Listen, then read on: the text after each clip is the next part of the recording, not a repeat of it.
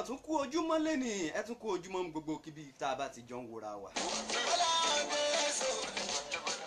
Ìtẹ́tísí live and direct pẹ̀lú èmi ọmọ yín ọ̀rẹ́ yín àyànfẹ́ yín ní Ọlámilékan lèmi ń jẹ́ Ayọ̀dèjì lórúkọ bàbá tó bí mi lọ́mọ bẹ́ẹ̀ bá pè mí ń Sodiq n ó dá yín lóhùn ní wéré ní wàrà ṣẹṣà àkíkanjú ọmọ rèé tí ṣe bí akọni jcmc Ayodeji Sodiq Olalekan lèmi ń jẹ́ ọmọ wọn ní pọnrin gbọ́dọ̀ ọkọ̀ gbogbo òlú ńlá ebi a sì máa sọ pé bí ìlú bá tóbi tó ju China lọ lágbàáyé ìlú dádì títí tèmi ó ń lọ̀gá gbogbo wọn.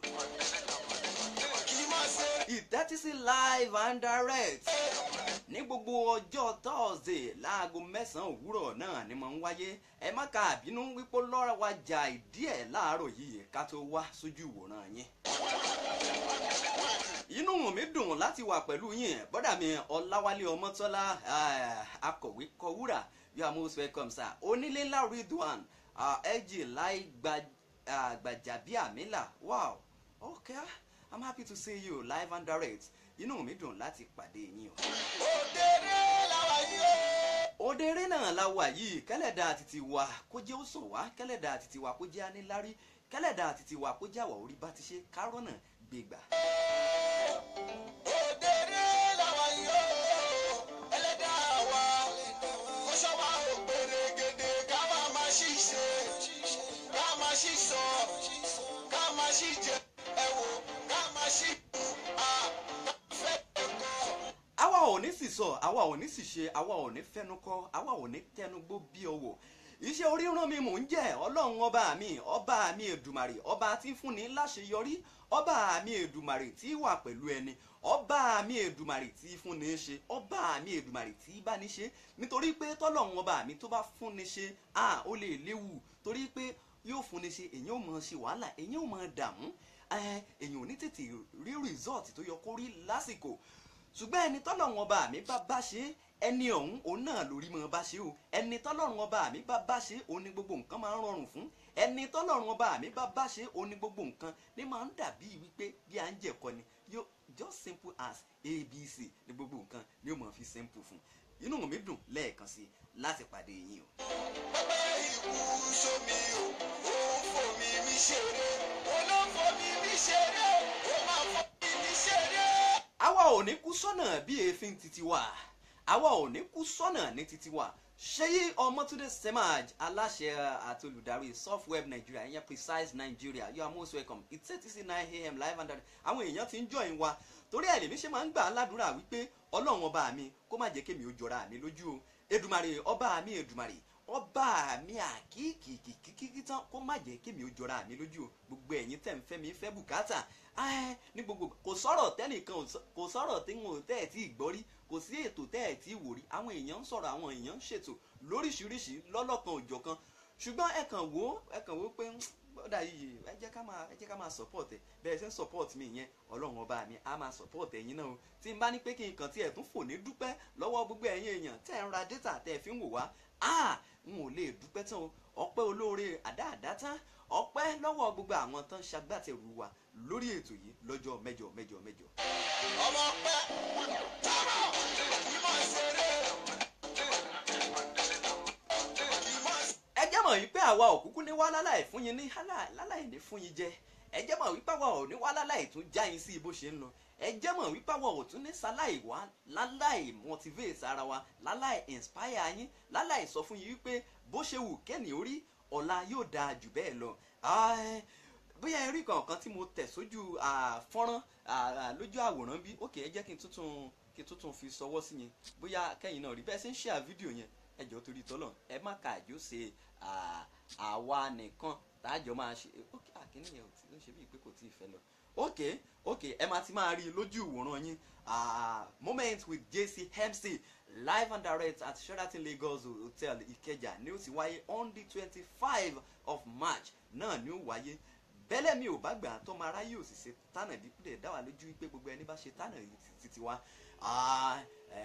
eréfèé lásán ni òfo asánbánsá ọjọ́ kejì ọjà ni wọ́n máa mú lórí èmi àtẹ̀yìn àti gbogbo èèyàn tó bá tún sàmí lágbára lọ́wọ́ Ọlọ́run ọba ẹ bá àwọn èèyàn pàdé lọ́lọ́kan òjọ̀kan àwọn ẹni bí ẹni àwọn èèyàn jàǹkànjàǹkàn àwọn èèyàn yéèyàn lágbo àríyá ni lágbo amúlùdùn ni ẹ bá wọn pàdé lágbóhùn ṣòwò ẹ bá wọn pàdé àwọn young CEOs, àwọn young entrepreneurs, the people that are making Nigeria proud, the people that has the potential to make Nigeria great. You meet them live and direct. ẹ kú mọ̀ pé mi ò ń fún yín lófo unveiling with jcmc yẹn Highlands Multimedia Concept yìí tá a ṣe ní last year. ẹ jẹ́ mọ̀ wípé bó ṣe lọ àwọn èèyàn bí happy gidigidi ní lágbára lọ́wọ́ Ọlọ́run ọba lọ́dún títí léyìí náà ní March 25 àtòjọ bí happy ní lágbára lọ́wọ́ Ọlọ́run ọba. ṣùgbọ́n ẹ jẹ́ kí wọ́n yí pé àwọn ò ní sáláì já yín sí bó ṣe ń lọ. nǹkan tá ìbéèrè tèmi ní láti béèrè tí gègé àrà tó mú wá fún ilé ní náà ni pé mo fẹ́ bi yín léèrè nǹkan kan. ǹjẹ́ ẹ tiẹ̀ nífẹ̀ẹ́ sí nǹkan tẹ́ ń ṣe? Do you love what you do at all? Do you do what you love? Do you love what you are doing? Let's ask like that. Okay, let me just say it like this. Do what you love to do. Do whatever pleases you to be doing in life. Nǹkan tí wọ́n bá wò wípé ó ń ṣe yẹn tó ń fún ẹ ní ìdùnnú, tó ń fún ẹ láyọ̀, nǹkan yẹn òun náà ni kó máa ṣe. Ẹ má ti jẹ́ ká gbé pè gbogbo ẹ̀yin tẹ́ ń pè wá.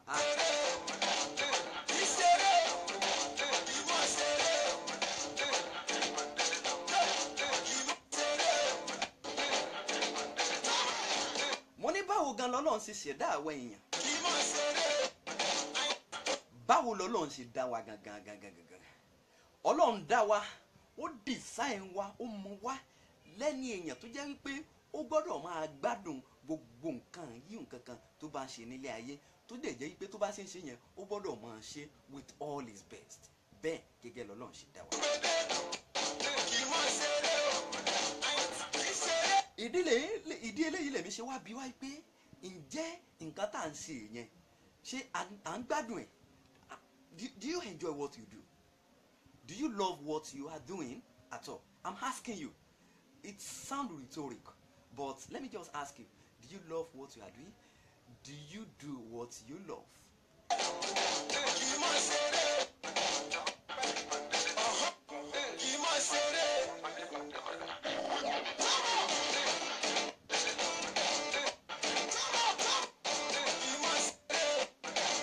Ǹjẹ́ tí mo fi sọ wípé bọ́lọ̀ ń ṣe dá àwa èèyàn ní wípé Ọlọ́run dá wa ní ká máa ṣe nǹkan tó wù wá, ní nǹkan tá a gbádùn, tá a mọ̀ wípé tá a bá ń ṣe a lè fi gbogbo agbára wa sí i.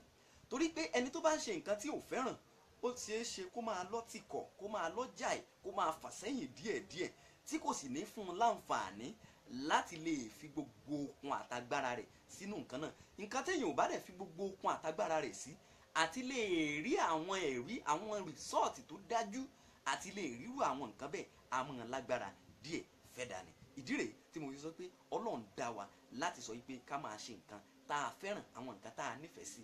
Bẹ́ẹ̀ gẹ́gẹ́ lọ́lọ́run ṣe design àwọn èèyàn ní àwọ̀ ara rẹ̀, torí pé inú Ọlọ́run dùn sí àwọ̀ ẹ̀dá tó dá. Wọ́n sì sọ wípé Ọlọ́run dá àwọ̀ ẹ̀dá ní ẹ̀yà àwòrán ara rẹ̀. Bọ́lọ́run bá wa dá wa lẹ́yà àwòrán ara rẹ̀, a jẹ́ pé Ọlọ́run design wa, ó decorate wa, ó mold wa láti lè jẹ́ wípé àwa náà nǹkan tá a fẹ́ tí ó mọ̀ fún wa ní àlàáfíà, tí ó mọ̀ fún wa ní ayọ̀ àtinúwá, tí ó mọ̀ fún wa ní ìdùnnú, òun lọ́lọ́run ọba mi ló fẹ́ ká máa ṣe. The fact that you enjoy doing something in life, it means that you probably have within yourself the capability to be excellent in that area. Do you see what I just said? Ní pé tó o bá ń ṣe nǹkan tó ń ṣe, tó o lè gbádùn láti máa ṣe, o ti kọ́kọ́ perigedé nípele àkọ́kọ́ wípé wàá kọ́kọ́ fi àwọn ọgbọ́n àtinúdá, ọgbọ́n àtinúwá, gbogbo làákàyè tọ́lọ́run ọba mi fún ẹ ni wàá máa fi sí. Iṣẹ́ téèyàn bá dẹ̀ ń fi gbogbo làákàyè rẹ̀, tó ń fi gbogbo àsìkò, tó ń fi gbogbo ìfẹ́ rẹ̀, tó ń fi sí láti lè ṣàṣeyọrí ẹni nídìí irú iṣẹ́ náà, a máa fún ni. It's 100%. Let me just say it's 95% assurance that you will succeed in that aspect of anything you are doing that you love doing. A jẹ́ pé nǹkan tá a bá ń ṣe lọ́wọ́ yẹn tó jẹ́ pé à ń fà sẹ́yìn ní díẹ̀ bóyá nítorí àwọn result, àwọn èrè kọ̀ọ̀kan, àwọn èrè kọ̀ọ̀kan tá à ń rí díẹ̀ ó lè kéré ní tòótọ́. Èèyàn lè ọjọ́ abága náà kọ́ là á kàn, èèyàn lè má ti ráyọ̀, èèyàn lè má ti rí dùnnú lórí nǹkan tó ń ṣe lọ́wọ́lọ́wọ́, ṣùgbọ́n tìtorí wípé èèyàn nífẹ̀ẹ́ sí tó bá ń ṣe nǹkan náà, assurance wà fún ẹni náà láti sọ wípé yóò rí àṣeyọrí nídìí rẹ̀. Let me just seize that opportunity to encourage you that anything you find doing in life, just make sure you increase the level of your love for that particular thing. Increase your love for your work. Increase your love for your family. Increase your love for your associates. Increase your love to your immediate environment. Anywhere you live in, make sure you increase your love. Tí wọ́n bá ti nífẹ̀ẹ́ sí àwọn nǹkan tó wà lágbègbè rẹ, tó ń nífẹ̀ẹ́ sí àwọn nǹkan tó ń ṣe yẹn, ìwọ tó ń fẹ́ káwọn èèyàn máa ṣe dáadáa sí ẹ, ǹjẹ́ ìwọ náà òun lékún nínú wípé òun ṣe dáadáa sáwọn èèyàn? Ó dà pé mo ti sọ rí ní pé gbà fún mórí ni gbà fún gbàdà. Ìwọ tó o bá ti lè máa ṣe nǹkan tó o fẹ́ káwọn èèyàn máa ṣe fáwọn èèyàn, má retí wípé wàá rí irú èrè bẹ́ẹ̀ láti gbà lọ́dọ̀ àwọn èèyàn. Nǹkan tí mò ń gbìyànjú láti bá wa sọ náà nìyẹn.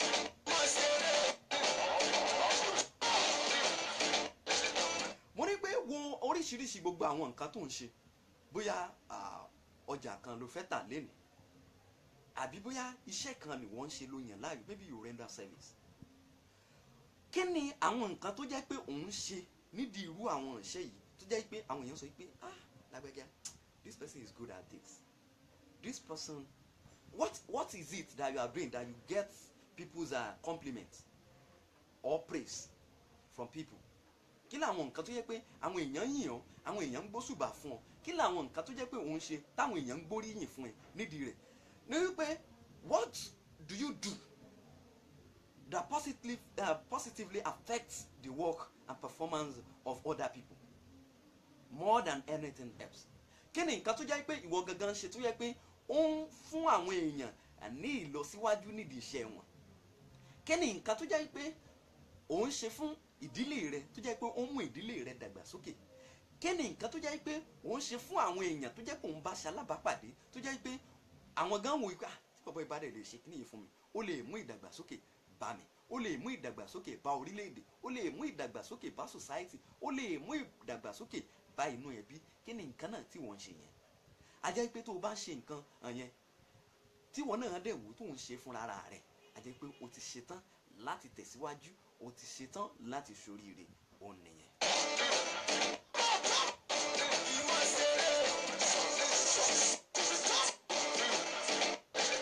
Ǹjẹ́ o jẹ́ mọ̀ yìí pé lára àṣírí àṣeyọrí àwọn èèyàn tí wọ́n ti ní àṣeyọrí nínú ayé, lára nǹkan tó ò lè yọ kúrò nínú ìtàn àṣeyọrí wọn ni pé àwọn á máa gbìyànjú láti máa ṣe nǹkan tí wọ́n gbádùn jù, láti máa ṣe nǹkan tí wọ́n fẹ́ràn jù. Bẹ́ẹ̀ bá lé èèyàn tó lawọ́ tó ń fúnyàn ní nǹkan, onítọ̀hún ó gbádùn kó máa ṣe ni.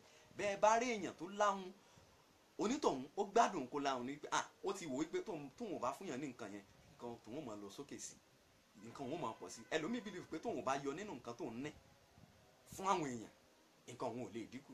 Bẹ́ẹ̀ sì kọ́ o, òkè náà lọ́wọ́ afúnni ni ló máa ń gbé.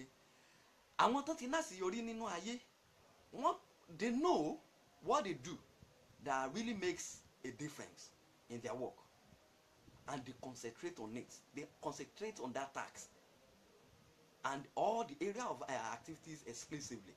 Àwọn èèyàn tó ti láṣeyọrí nínú ayé yẹn, wọ́n ti rí wípé nǹkan táwọn ń ṣe yẹn, báwọn bá fi ọkàn àwọn sí, táwọn fi agbára àwọn sí, táwọn dúró, táwọn basic, táwọn wà specific about that particular aspect of life, àwọn ti ṣetán láti tẹ̀síwájú nìyẹn. Òun dẹ̀ ló ń fún wọn láyọ̀, òun ló fún wọn ní ìtẹ̀síwájú nídìí irú rẹ̀.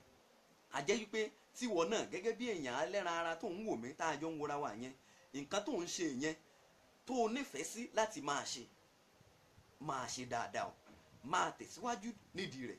You should always focus your best and your energy with abilities on starting and complementing those skills and tasks that you have unique talents and ability that enable you to do well and that makes a significant contribution in your life and anybody that comes your way. Nǹkan tó jẹ́ pé òun ṣe yẹn, tó o bá ti ń ṣe, tó yẹ pé àwọn èèyàn tó bá ṣe alábàápàdé rẹ̀, bí wọn náà bá lè ní àǹfààní láti jẹ èrè díẹ̀ nínú nǹkan tó ń ṣe yẹn, tó yẹ pé yóò máa mú wọn tẹ̀síwájú, yóò máa mú ìyàtọ̀ díẹ̀díẹ̀ bá ìgbésí ayé wọn.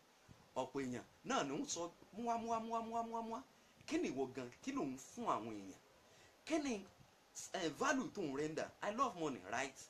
But ìyàwó mi máa ń pè mí lórúkọ kan tó yẹ pé I will not even like to tell you, but this is a live program, I must tell you. she used to call me Oshofri. Do you know what Oshofri mean? Ó máa sọ pé mo máa ṣe nǹkan fáwọn èèyàn lọ́fẹ̀ẹ́ all the time. I find happiness in doing things for people for free, because I believe that service to humanity is the best work of life.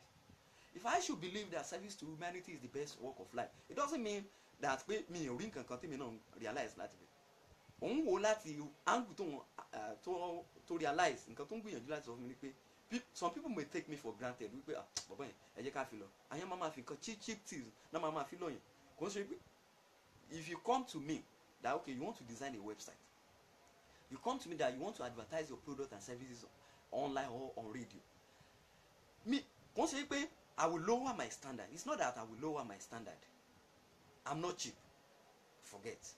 You can't just come to me that okay o fẹ́ ṣe advert tí mi bá máa fún ẹ ní level first plan tí màá fún ẹ gan bí gbà pé Dangote ló fẹ́ ṣe advert pẹ̀lú mi àbí bóyá bí gbà pé Dangote mo fẹ́ ṣe advert fún, just for you to know the value of the service I want to render.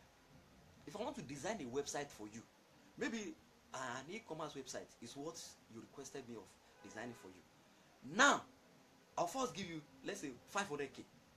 Tí bá ọmọ kékeré ni mi, I'm still young in this business like nìkan máa sọ fún ẹ ọ̀gá, I'm not cheap. If I should do it for you lesser than this 500k, kò ń ṣe wípé ìyẹn wá ní pé kò take me for granted. At the end of the day, I may design it for 150k, but with the price that I've given you in the first instance, ó ti jẹ́ kó yé ó ti jẹ́ kó communicate nǹkan kan sínú agbárí títí ẹ náà wípé bọ̀bọ̀ yìí yóò cheap o. Ó kàn like láti máa render service ni, láti máa add value. I as a person, I love adding value to business and services. I love adding value to people, and that is part of the secret of my success. I'm not successful yet because I still have a very long way to go in life, but I'm trying to share with you that successful people, they like adding value. They like doing things that will add value to people. They like doing things that will give them joy. Èmi tí máa ń wò pé anybody tó bá ṣiṣẹ́ pẹ̀lú mi or tí mo bá ń bá ṣiṣẹ́, I don't see them as my client. That is another secret. I see them as part of my family, because anybody that you work for, that you see them as your client, you will work for money. You will do the work and get with the fact that you want to receive token amount of money from them. But any work that you do with the sense that okay, I'm doing this service, I'm rendering this service for my family, you will put your best. So bí wàá ṣe bílì family ó máa yàtọ̀ sí bí wàá ṣe bílì client. Your client, you close your eyes that okay, this money I want to get my money once and for all. But the secret that some people don't still understand is that bó o bá ṣe ń render service tó ń add the value sáwọn èèyàn, òun ni pé ìwọ náà ti ṣetán láti máa increase the value fúnra rẹ̀. Bó o bá ti ń add value sí business àwọn èèyàn, o ti ń add value, o ti ń increase the value business tiẹ̀ náà. Bó o bá ṣe ń wo àwọn èèyàn pé jẹ́ kí n máa ṣe dáadáa sí wọn, o ti ń increase bí ìwọ náà ṣe lè máa rí ìṣe dáadáa lọ́dọ̀ àwọn èèyàn. Àṣírí àṣeyọrí ìkan òun náà àtúnìyẹn. Bọ́lá Alábà náà lẹ́ ń gbádùn yẹn, kí mọ̀ ṣeré òun náà ló pè yẹn. Wọ́n pẹ́ wọ́n tó kù ẹ̀tọ́ lọ́nu ẹja ojú àwa. Iṣẹ́ ìlú ẹ̀hún yẹn ni ẹ̀ṣọ́ ti yẹ. Ìṣẹ̀lẹ̀ gangan kí ni lẹ́bù yẹn? Tọ́lú máa jáde sí lẹ́bù yẹn. Ó kí ni àpẹẹrẹ àwọn tí Bọ́lá Alábà wà bí.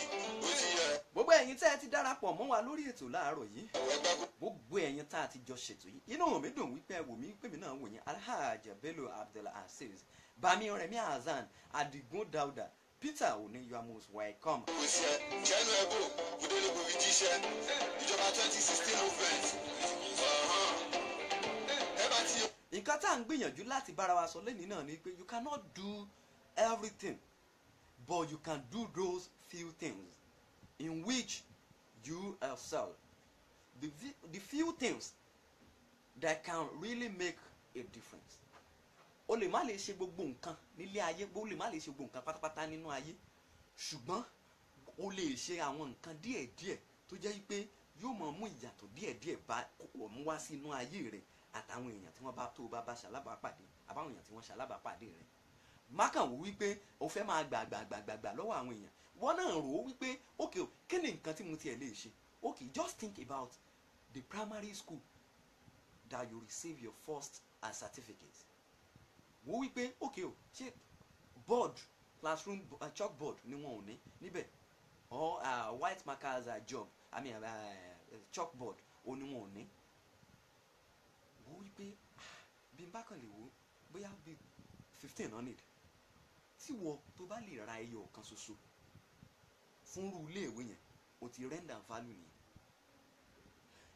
No matter how the case may be, ọjọ́ tí wọ́n bá fẹ́ ṣe 14 tó kù sínú school yẹn, ká tó lè wá èèyàn míì, ká tó lè kódà àti ẹ̀ lè kọ́ wò bóyá school gan lè má wò pé àwọn school management wọn lè má wò pé bóyá school yìí àbẹ̀ bọ̀bọ̀ yìí òun kọ́ ló ń produce kíní yìí, ká tó lọ rà á lọ́dọ̀ àwọn tán produce ìwọ náà máa kọ́ contact. Mi ní kò extort àwọn èèyàn bọ̀ tá bá fẹ́ rà ìwọ ni wọ́n á kọ́kọ́ pè, secret kan tún nìyẹn. Tí wọ́n bá ti pè ẹ́ it's tó bá o lè tún okay school tí mo ti parí lélẹ̀ bóyá 20,000 naira náà tẹ́ yọ kan ọ̀kan lè wò pé okay let me sell it to this school at the rate of 20,500 naira. With the 500 naira that you had, at least bóyá owó mọ́tò ló máa yọ, bóyá owó taxi tó máa gbé ẹ náà ló máa yọ. But tó bá ti ṣe yẹn o ti gbìyànjú láti rí wípé o ti add value kankan sáwọn èèyàn nìyẹn. My brother from another mother, this is one of my motivator in media, our brother comrade Wale Omotola, my FISA chairman. Brother man, well done, I'm learning fast. Okay, thank you very much sir. Nǹkan tí mo ń gbìyànjú láti sọ náà ni wípé bó o bá ṣe ń gbìyànjú láti máa fún àwọn èèyàn ní àǹfààní láti máa wò wípé báwo làwọn èèyàn ṣe lè tẹ̀síwájú, báwo làwọn èèyàn ṣe lè láṣeyọrí. Ìwọ àwọn gangan kọ́ ló ń ro àṣeyọrí fún o, àwọn gangan kọ́ ló ń ro tẹ̀síwájú fún o, ìwọ gangan ò ń ro ìtẹ̀síwájú fúnra rẹ, ìwọ gangan ò ń ro ìlọsíwájú fúnra rẹ. Meanwhile lórí igun tá a dé yìí máa wò develop a personal plan to prepare yourself to do your most important task in an excellent fashion. Ìyẹn ni wípé gbìyànjú láti wo wípé báwo lo ṣe lè lékún láti lè gbéradì lórí àwọn nǹkan kan tó yẹ pé wàá máa ṣe tí ó mọ yàtọ̀ sí tàwọn èèyàn míì. Ìwọ tó bá ti ń wò wípé o fẹ́ máa add value sáwọn èèyàn, gbogbo èèyàn kọ́ ló lè máa rò. Olamide sọ nǹkan kan ó ní máa think everybody tó bá fẹ́ dàbí everybody, you have to think like yourself. I posted something on Facebook yesterday. I said I am me, this is me, this is the original jcmc. I don't know how to form. Mi ò mọ béèyàn ṣe lè, ọmọ Yorùbá ni mí, mi ò mọ béèyàn ṣe lè sọ wípé òun ò jẹ́ nǹkan tóun òun jẹ́ nǹkan tóun ò jẹ́. That is another secret. Ìyẹn ni pé ibi tá à ti bẹ̀rẹ̀ náà ni wípé ṣé o nífẹ̀ẹ́ sí nǹkan tó ń ṣe àbí ṣé nǹkan tó ń ṣe òun ní ìfẹ́ sí. Méjì yẹn náà ló yà sí. Mo ní this is another one. I said focus on those areas where you have special talents and you most enjoy. This is the key to unlocking your personal potential. Bó bá fẹ́ wò wípé o fẹ́ gbára rẹ sílẹ̀, bó ń wò wípé o fẹ́ túra rẹ sílẹ̀, o fẹ́ dá láṣeyọrí nínú ayé. Àkọ́kọ́ bó bá ṣe ń wò wípé kí làwọn nǹkan tó lè máa ṣe fáwọn èèyàn tí ó lè máa mú wọn tẹ̀síwájú, kí làwọn nǹkan tó lè, àwọn nǹkan táwọn èèyàn ò ní tí ìwọ náà fẹ́ máa fún wọn, kí làwọn nǹkan tí ìwọ ti ní tó wò wípé tó bá tún ń ṣe ẹ̀ nínú ẹ̀ yóò tún mọ àwọn èèyàn tẹ̀síwájú bó bá ṣe ń fún wọn, bó ṣe ń tẹ̀síwájú yẹn wọ́n gangan ló ń tẹ̀síwájú. Àwọn èèyàn kan wà nínú ayé yìí tó jẹ́ pé they are not successful until they see people that succeed and then or maybe from them. Bóyá iṣẹ́ tó ń ṣe àbí okòwò tí wọ́n yàn láàyò, ó ní mo ṣe like àwọn ọmọ Ìgbò. Bó bá ń bọ́ ọmọ Ìgbò ṣiṣẹ́, bó bá ti wò wípé 2 years ló fẹ́ lò lọ́dọ̀, yóò ti máa la àwọn ọ̀nà kankan, àwọn àǹfààní kọ̀ọ̀kan yóò ti máa yà á sílẹ̀ tó yẹ pé tí bàbá ìbá kò lọ́dọ̀ mi o, òun náà kò ní dẹni tí ó máa tọrọ jẹ. Àwọn Ìgbò wọn náwó jà Yorùbá lọ, ẹgbàgbẹ́ bó ṣe ṣẹlẹ̀. Ọlọ́run àsìkò sí yìí lọ́lọ́run ṣe ń gbàdúrà àwọn ọmọ Yorùbá kọ̀ọ̀kan. Àwa tìrẹ ló yọ ká máa wò wípé káwa náà máa kó ìtẹ̀síwájú báwọn èèyàn bóyá alájọṣiṣẹ́ ni o àbálájọṣepọ̀ tí wọ́n bá ń bá wa pàdé bó bá ti jọ ń sọ èdè tẹ́ ẹ jọ ń sọ yẹn èdè ṣe pàtàkì. Your language is very very important. Bó bá ṣe ń wò wípé kí ló fẹ́ máa ṣe fáwọn èèyàn máa jẹ́ kó wọ́n máa ríǹgì bẹ́ẹ̀ sétí rẹ̀ wípé èdè rẹ̀ òun là kọ́kọ́. Ẹni tó bá ti nífẹ̀ẹ́ sí èdè rẹ̀ ó nífẹ̀ẹ́ sí iṣẹ́ rẹ̀ ni, torí pé nídìí iṣẹ́ ara secret tó wà náà ni pé there is certain power, invisible power in language. Ní pé èmi anywhere tí bá ti ń ṣiṣẹ́ àbí gbogbo nǹkan tí bá ń ṣe tí bá ti bá ọmọ Yorùbá pàdé tó bá yẹ ọmọ Yorùbá ni mi ò hate any tribe.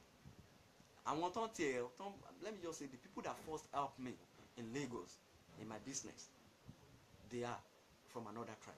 They are purely Igbo people. They help me. They love helping people because they see you. They don't see you as beggar when you keep doing things that can add value to their business. Lágbára lọ́wọ́ Ọlọ́run ọba ẹ pàdé àwọn díẹ̀ lára wọn níbi live moment with JCMC live at Sheraton Hotel Lagos lágbára lọ́wọ́ Ọlọ́run ọba on the 25 of March. Ọ̀pọ̀lọpọ̀ àwọn iléeṣẹ́ kọ̀ọ̀kan tí wọ́n ti darapọ̀ mọ́ wa, ọ̀pọ̀lọpọ̀ iléeṣẹ́ MF Global Technology, ọ̀pọ̀lọpọ̀ iléeṣẹ́ Softweb Nigeria hosting, ọ̀pọ̀lọpọ̀ iléeṣẹ́ Precise Nigeria, ọ̀pọ̀lọpọ̀ iléeṣẹ́ Twyford Bathroom Care, www.twyfordbathroomcare.com, ọ̀pọ̀lọpọ̀ iléeṣẹ́ Imperial Standard Pacific Sanitary Limited, www.imperialstandardng.com, ọ̀pọ̀lọpọ̀ iléeṣẹ́ ẹwà èdè Yorùbá, ọ̀pọ̀lọpọ̀ iléeṣẹ́ Islas Multimedia Concept táwọn náà tí wọ́n ń gbé wá síta lọ́jọ́ mẹ́jọ gbogbo ẹ̀yin tá a ti jọ darapọ̀ mọ́ra wa láàárọ̀ yìí mo dúpẹ́ lọ́wọ́ yín gidigidi mi ò lè dúpẹ́ lọ́wọ́ yín tán.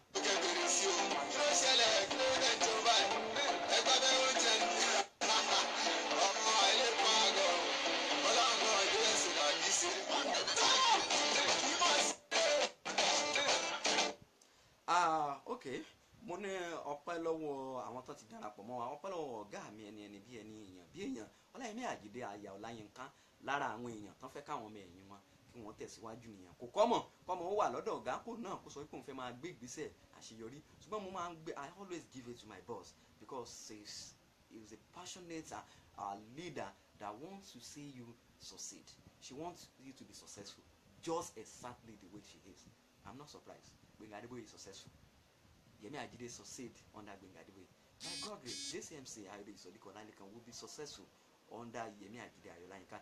Ọ̀pọ̀lọpọ̀ ọ̀gá mi tó ní both communication and media concept, ọ̀pọ̀lọpọ̀ iléeṣẹ́ MF Global Technology mo ti kí wọn lẹ́ẹ̀kan, ọ̀pọ̀lọpọ̀ Steward Enterprises ìyẹn Alhaj Abdulrasheed Owolabi manager, God bless you, Oregu sir. Ọ̀pọ̀lọpọ̀ iléeṣẹ́ Twyford Bathroom Care, ọ̀pọ̀lọpọ̀ iléeṣẹ́ OPEC Table Waters, ọ̀pọ̀lọpọ̀ National Union of Road Transport Workers Doyin Orílẹ̀ Ìgànmú branch lábẹ́ aláṣẹ àti olùdarí Alhaj Muritala Lawal epo ìrọ̀rùn bí máa ń pè bàbá yìí.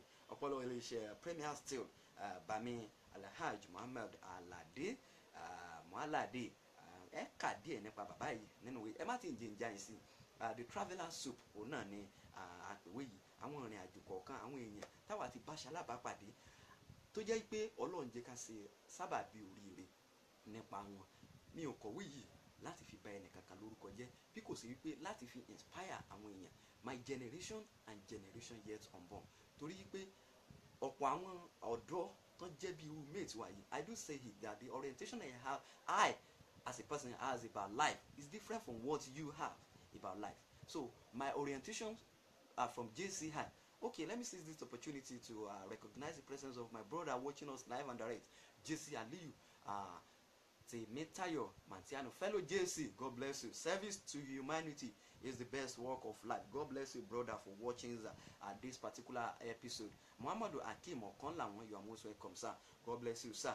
Gbogbo ẹ̀yin tẹ́ ti darapọ̀ mọ́ wa ẹ ṣé gidigidi mo dúpẹ́ lọ́wọ́ yín o. Bá mi brother mi Adéwùmí Aliyu mo dúpẹ́ lọ́wọ́ ọwọ́ yín gidigidi o. Kí máa fẹ́lẹ́ yìí náà dúpẹ́ lọ́wọ́ aláṣẹ àti olùdarí Bola Serve Nigeria Limited, àwọn tó ní www.bolaserve.ng, ẹ kàn sí wọn ẹ rí nǹkan tó ń ṣe níbẹ̀. Mo dúpẹ́ lọ́wọ́ gbogbo àwọn èèyàn tí wọ́n ti ń ṣùgbà mi láti ìjọ yìí tó fi wá dórí nǹkan tá a sọ wípé a fẹ́ ṣe yìí gbogbo yín pátápátá ni mo dúpẹ́ lọ́wọ́ yín o yóò yẹ yín kò ní yẹ ẹ lẹ̀ agbára ọ̀tọ̀ ò ní ká yín ẹ̀yin ò ní ṣubú ní ṣubú dànù tiẹ̀ ní ṣubú bìlẹ̀tà sí wípé ṣubú wípé tiẹ̀ wá dànù ẹ̀yin kan máa gbàdúrà ní ní ṣubú dànù tiẹ̀ mọ́ ṣubú rárá òun làdúrà ti tèmi bìlẹ̀tà sí wípé dànù títí ọjọ́ mẹ́jọ tá a tún jọ fìrí pàdé ẹ lè fẹ́ ṣèpolówó ọjà yín lórí rédíò abẹ́yìn náà fẹ́ darapọ̀ mọ́ àwọn partners wa àwọn sponsor event yìí a sì ní ìdówó ìwé sì wà lọ́dọ̀ printer o